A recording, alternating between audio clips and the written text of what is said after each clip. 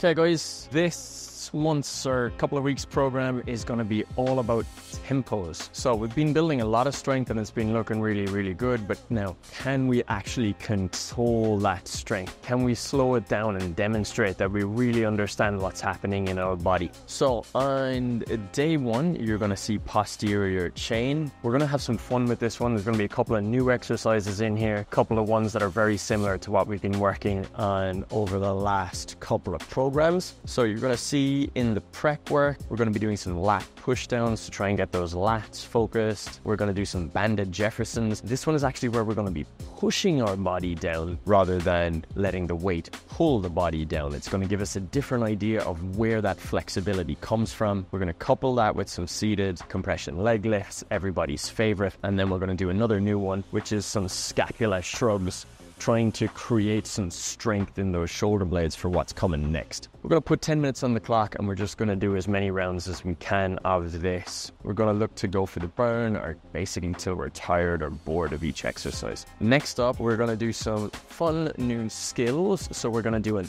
arch hang and we're going to do a pike press. Now for the arch hang, you're going to see lots of different variations. You are not going to be doing the same thing as you are the next person beside you. It's just not going to happen. What you're looking for is how well do your shoulders shrug or move, your scapula, can they decompress as we're trying to pull ourselves away from the bar? You may need a lot of help from your partner, you may not. I don't want you to go for movements that are outside of what you can feel. Focus on the feeling. Next up is the pike press. Again, we're going to have tons of variation here. It's just the way it is. Some of you are going to be more mobile than others. So you might be super strong, but if your arm doesn't go over here, we can't really start doing overhead work like handstands. It's just not going to happen. So don't stress about your regression or progression looking not as cool as the person beside you. Yes, the person beside you might be hanging off the wall and you might be working with bands, but that doesn't matter. It's all about where you are right now.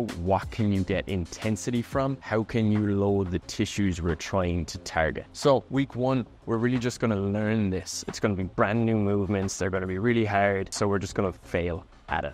All right. You're going to find the regressions. You're going to find what you like, what your body likes. Do not find what your ego wants. 15 minutes on the clock, and we're just going to go through this as many times as we can. It's not conditioning. You're not trying to get your heart rate up. You're trying to have fun, explore. Then we'll move into strength. This is where those tempos are coming in. Barbell RDLs, we did them 2 programs ago. We're going to go super slow. We're going to make sure we're keeping that bar really tight to the body. Lots in the hamstrings, lots in the upper back. How we're going to progress this is every week, the weight is going to go up and the time that I'm doing the movement is going to go down. So on week 1, we're just going to find the weight that works for us for about 10 reps. We're going to go nice and slow, but not crazy slow. So maybe like 2 seconds going down. Really nice and controlled. Keep that bar touching your legs. Week 2, we're going to use the weight, the initial weight, and we're going to add 5-10 pounds, maybe more. We're going to figure it out as we go along. But here's where it's going to get hard. We're doing less reps. We're going to do 7 reps-ish, 5 seconds going down. So no cheating. 5 seconds. 5, 4, 3, 2, 1. That's a long time, okay? You're going to do about 4 sets of this. You might want to warm yourself up to that working weight as well. You might be able to jump straight in. Week 3, increase the weight again. 5-10 pounds. 6 reps,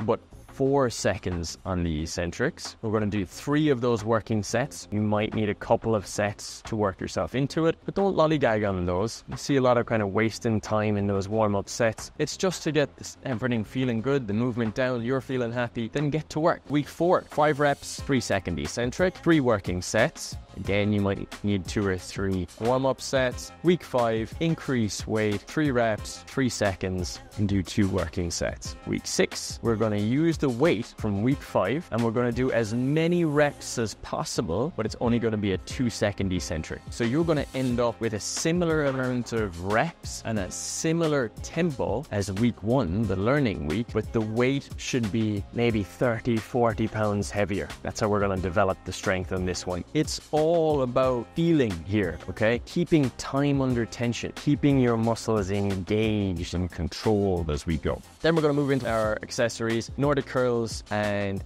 heel elevated goblet squats. We want those heels up high, very high, because I wanted this to be all about the quads. You are going to go for the burn. How many reps? More. That's it. Just do more reps. I want the burn plus 5 or 10. Don't even start counting until the burn starts. The Nordic curls are going to be fun. The goblet squats are going to be a big, big burn. That's our day one of the program.